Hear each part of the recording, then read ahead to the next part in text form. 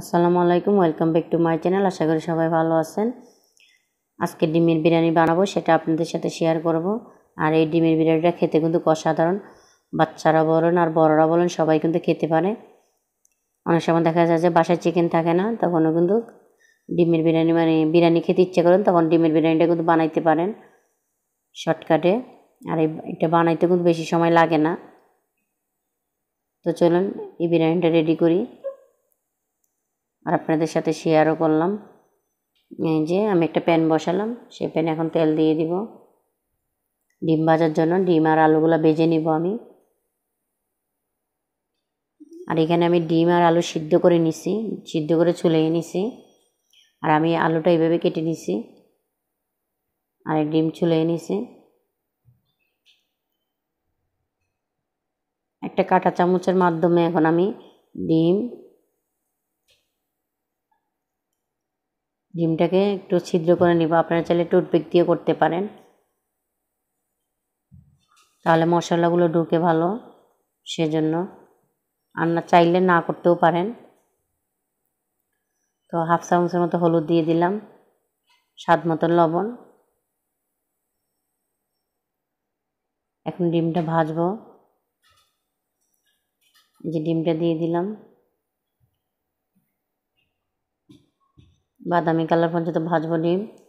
আর আমি পুরো রান্নায় আর হলুদ ব্যবহার করব না, কারণ হচ্ছে জায়গায় সাদা বিরিয়ানিটা পাক করব।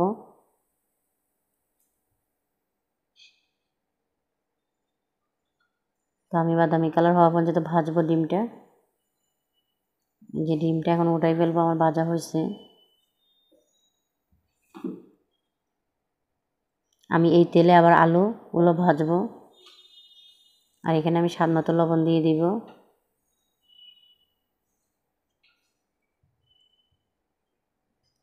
আলুগুলো ডিমের মতো আমি ভেজে নিব।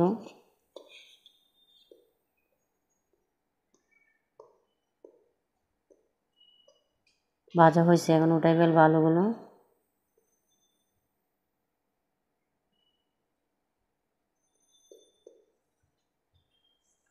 আর অবশ্যই আপনারা বাসায় এভাবে ট্রাই করবেন, দেখবেন ভালো লাগবে বিরিয়ানিটা খেতে।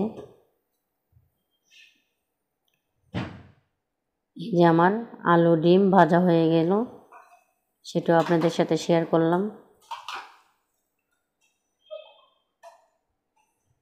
তো সেভাবে আমি যেভাবে দেখাইলাম সেভাবে যদি বাসায় করতে পারেন, তাহলে কিন্তু মজা লাগবে খেতে এটা বিরিয়ানিটা। তো যে তেলটা আছে প্যানে, সেই তেলটার সাথে আমি আর একটু তেল অ্যাড করে দিব, কারণ আমি এই তেলেই পুরোটা বিরিয়ানি রান্না করব। এখন আমি এখানে পেঁয়াজ দিয়ে দিব। পেঁয়াজ আমি 2 কাপের মতো ব্যবহার করব।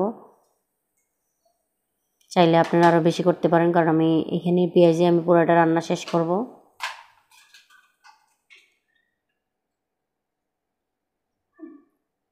আমি হাফ চামচের মতন লবণ দিয়ে দেব, পেঁয়াজটা একটু নরম হওয়ার জন্য। এখানে আমি এখন দারচিনি এলাচি দিয়ে দিব, একটা তেজপাতা দিয়ে দিব ছিঁড়ে। অলরেডি বিরিয়ানি মশলার মাঝে সব ধরনের মশলা থাকে, তারপর আমি দিয়ে দিলাম। দিয়ে এখন একটু ভাজবো। আমি পেঁয়াজটা বাদামি কালার পর্যন্ত ভাজবো। যেমন বাদামি কালার হয়েছে, এখান থেকে আমি অল্প একটু উঠাই রাখবো। আমার বাদামি কালার হয়েছে পেঁয়াজটা। এ পর্যায়ে আমি রসুন দিয়ে দিব। রসুন আমি এখানে 2 চামচ দিলাম।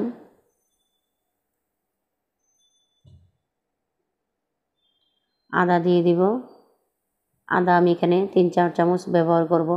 আপনারা চাইলে আরও বেশি করবেন, কারণ আদাটাই কিন্তু দিলে বিরিয়ানিটা অনেক টেস্ট আসে।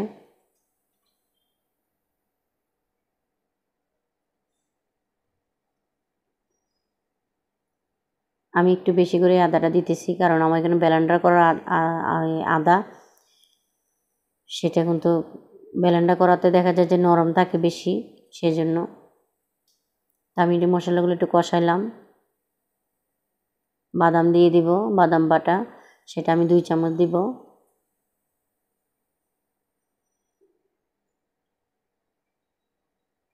আবারও মিক্স করব।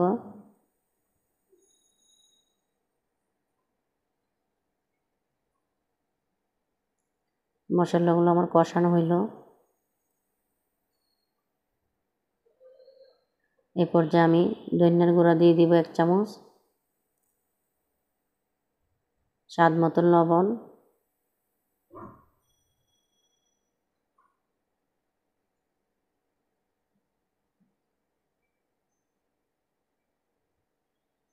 জিরা দিয়ে দিব 1 চামচ,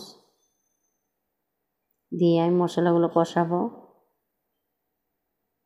আপনারা জাল খেতে চাইলে মরিচ অ্যাড করতে পারেন, আমি জাল খাবো না, সেজন্য অ্যাড করি নাই। আমি সেই বিরিয়ানি মশলা দিয়ে দিতেছি 2 চামচ। আমি এখানে প্যাকেটের বিরিয়ানি মশলা নিছি। এখন আমার মশলাগুলো একটু কষাবো।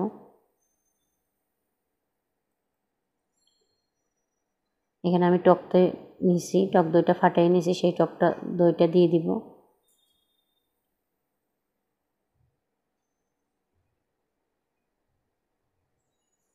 আমি পুরোটা দিই নাই, অর্ধেক দিছি আর অর্ধেক পরে দিব টক দই।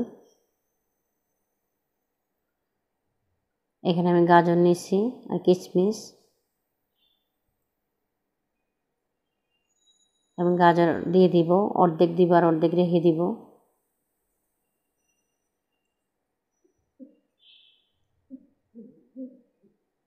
আবারও মশলাগুলো একটু কষাবো।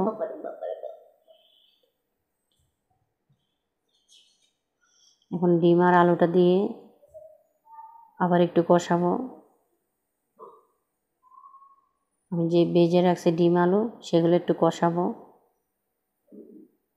আমি ডেকে দিব 5 মিনিটের মতন।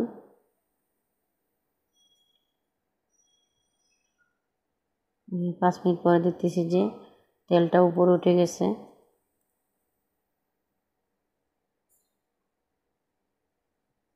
এ পর্যায়ে আমি ডিম আর আলু উঠাই ফেলবো, উঠাই এক পাশে রেখে দিব। কিছু মশলাও রেখে দিব উঠাই। আর এই মশলা এই তেলের মাঝে আমি পুরো চালটা ভাজবো, সেজন্য সবগুলো উঠিয়ে নিব।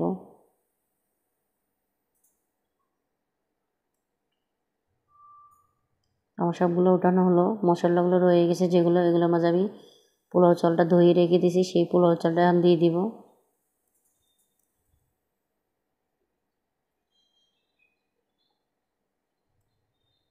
এখন ভাজবো পোলাও চালগুলো।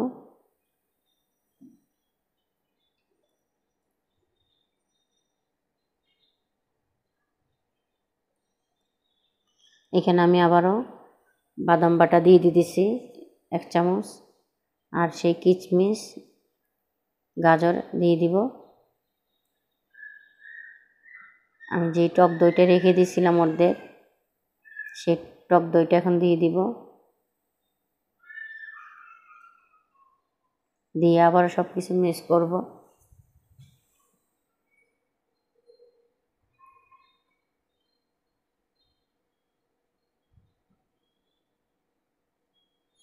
আমি বিরিয়ানি মশলাগুলো দিয়ে দিব এখন।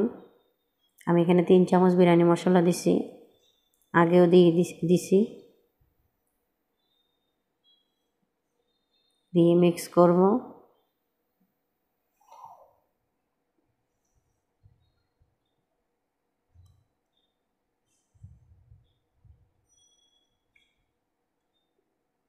এই পর্যায়ে আমি পানি অ্যাড করব। আপনারা আপনার আন্দাজ মতো পানি অ্যাড করে নেবেন। আমি এখানে 3 কাপের মতো পানি অ্যাড করছি।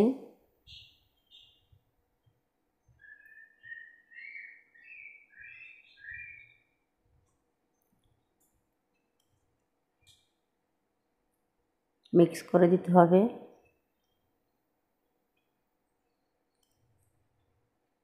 যে বললাম আমি 3 কাপের মতো পানি অ্যাড করলাম। আপনারা চাইলে আরও বেশি করতে পারেন বা কম করতে পারেন, সেটা আপনারা বুঝে শুনে করবেন। এখানে আমি 2টা টমেটো দিয়ে দিলাম। এই টমেটোগুলো আমার ডিপে ছিল, সেজন্য আর কাটি নেই। ঢেকে দিব 5 মিনিটের মতন। প্লিজ যদি আমার চ্যানেলটা আপনাদের কাছে ভালো লাগে অবশ্যই সাবস্ক্রাইব করবেন, লাইক দিবেন। 5 মিনিট পরে আসলাম, এসে দেখলাম যে বলক ফুটছে। তো আমার সেই টমেটোগুলা একটু গালিয়ে দিব।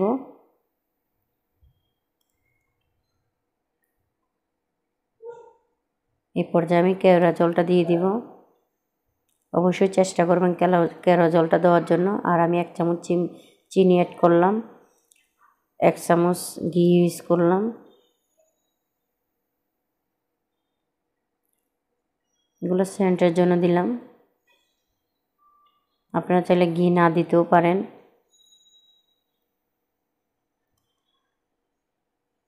দিয়ে আবার মিক্স করে নিব।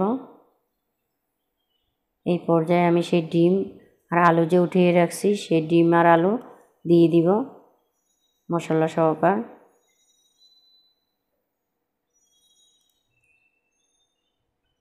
দিয়ে মিক্স করে দিব,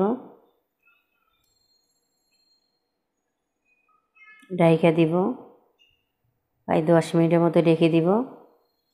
কারণ এর ভিতরে আর দেখতে হবে না, পানিটা এমনি শুকিয়ে যাবে। 10 মিনিট পরে আসলাম ফিরে। আমার পোলাও অলরেডি হয়ে গেছে আমার বিরিয়ানিটা। এই যে দেখেন, আমি বললাম তো সাদা বিরিয়ানি করব, সেই সাদা বিরিয়ানিটা হয়ে গেল। একটু নরম হয়নি, একদম জর্জরা রয়ে গেল। এখন আমি একটা প্লেটে নিয়ে আপনাদেরকে দেখাইতেছি।